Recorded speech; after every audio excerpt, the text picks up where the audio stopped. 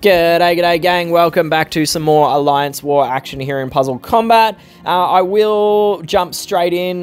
We are up against the Avengers and I have an absolute Barry Crocker to start ourselves off with. I got DC'd at the start of the battle and then the game just absolutely cold out, refused to reconnect. And when it finally did reconnect, we got this load of crap where we are apparently in a fight, but not in a fight, can't resume the fight, can't start a new fight, and so we unfortunately ended up with a big old 0, which is very unfortunate because the opening board was absolutely golden. It was a good board. I'm very confident I could have gotten the win. It was a cracker of a team as well. But yeah, unfortunately, SGG's absolute quality of a game means that I got a 0 for my first flag, which we'll get to it later on, is extra unfortunate. So yeah, it really set me off on the wrong foot. And yeah, getting a 0 in war is never fun. Getting a 0 in a fight, which you literally can do nothing about, just is even worse. So yeah, we go back in on exactly the same target with a different team because like, what the hell am I meant to do? So not as good an opening board as the first one was. The first one was absolutely perfect. It was a kill shot on Ghost on the first move without having to do anything. So do have Ghost dead. This team is fairly similar. It's got Fiddle and Aquani. It's got Dragon Fist. It's got a different other two pairings of heroes. I think in the first attempt, or the DC'd fight, I think I had Amethyst and Venus. I can't remember, but yeah. Much better fight this time because we've maintained our connection. So, because we can maintain our connection, we can actually get some points. Because that's the most annoying part about getting disconnected and the game just not restarting or putting you back in the fight, is it literally saves nothing. Because I already had one hero dead, so I should have gotten some points. But instead, I got 0, like literally no points. And at the end of this war, it is such a tight war. And yeah, it just would have been really nice to have those couple points that I earned in that first fight. So yeah, first/second attack, the first real attack we got to complete with a one shot, which is really nice. Ultimately, though, it goes in the scorebooks as a double tap, even though it's not really the case. Next flag, we've got Gioia, something like that. 3 greens this time, so we've gone Mervenaya, Whack, and Wyatt again. Oh, pardon me, yawn come out of nowhere. Our other 2 heroes we've got in there are Hex and Zodiac. So we've got a nice blue match on Ghost here, which will cascade a green match, and a lovely green cascade come in at the end there. So we do now have tank in the Dedge position.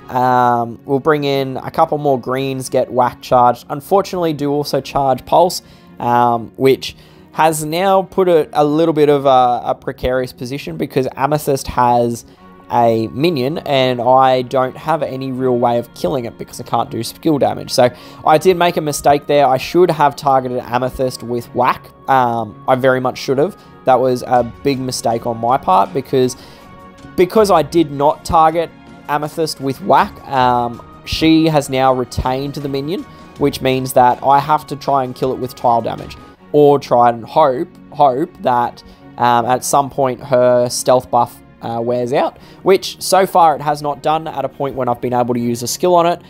You can see that it's clear now, but literally the next turn she's about to get the stealth buff back again, and she's going to get another minion from Pulse. So I did really kind of cock that one up a bit by not targeting Amethyst with Whack way back. If I'd done that, I think this fight probably would have gone a little bit differently. As it is, I'm in a little bit of a stall position because I can do damage to Pulse and also to Sidestep, but I just can't get anything on Amethyst. And because I can't get any damage on Amethyst, I'm kind of in a really stucky position because Amethyst is just charging and recharging a skill. So yeah, more damage there. Unfortunately, lost Zodiac and also lost Whack, and Pulse is charged again. So Amethyst is going to get her second minion back. So yeah, not not a very good position to be in. It's kind of, as I said, it's stalled very much. There's literally nothing I can do. I can't put damage onto Amethyst because the tiles aren't there, and yeah, that's pretty much where this fight ends, because she's got her skill charged again and is going to play Whack-A-Mole with me, not the other way around. It's much more fun when I play Whack-A-Mole with Amethyst than when she plays Whack-A-Mole with my hero. So yeah, a little bit unfortunate on that one.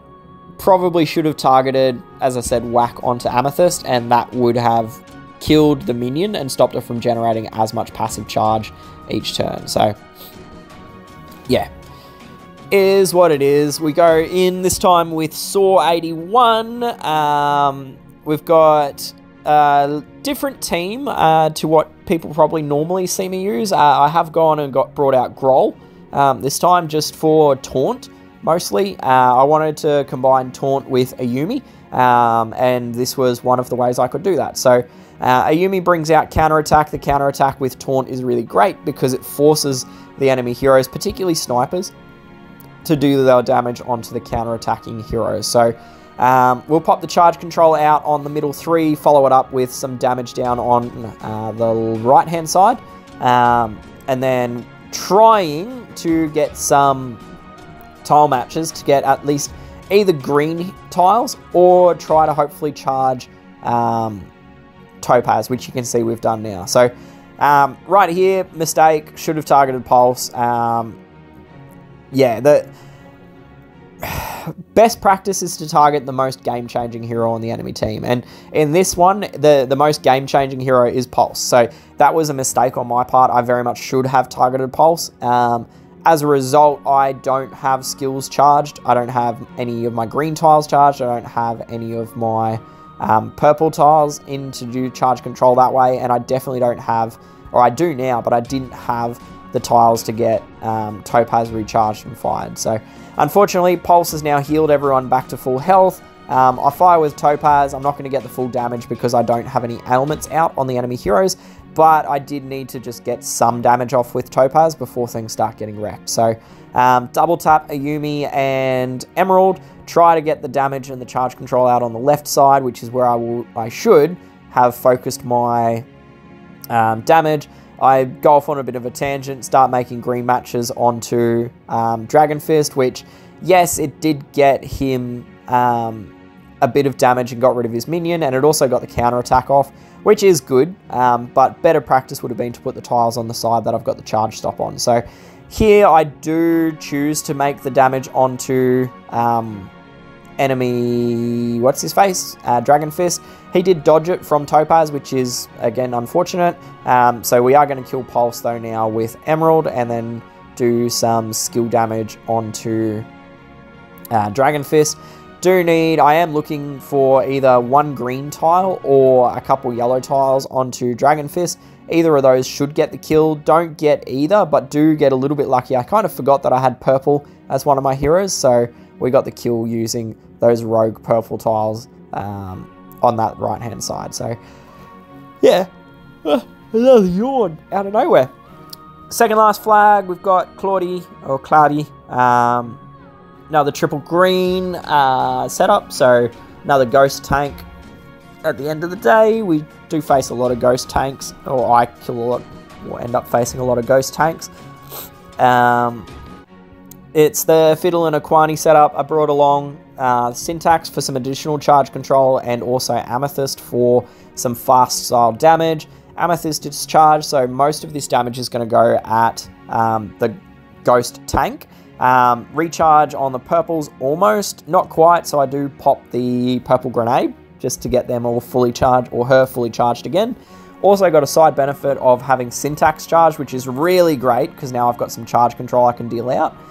So we pop the charge control on the right hand side, pop Amethyst out on the left side, and then we've got a nice blue match which will cascade a green and purple match. Not quite enough to kill Venus, but we did get a nice little green match that came in after the fact, which was enough.